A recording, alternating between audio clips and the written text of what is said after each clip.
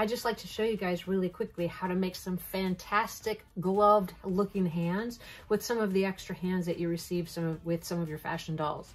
So in this case, this beautiful Glamourage doll came with 4 sets total of hands, but I have more than one doll, so I have duplicate sets of hands in the same skin tone. So what I'm going to do is I'm going to turn this pair of hands into a pair of black gloved hands.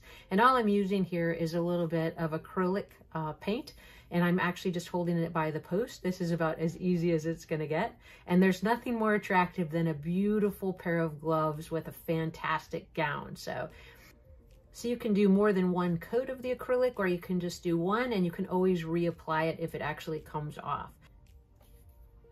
That's how fast it is.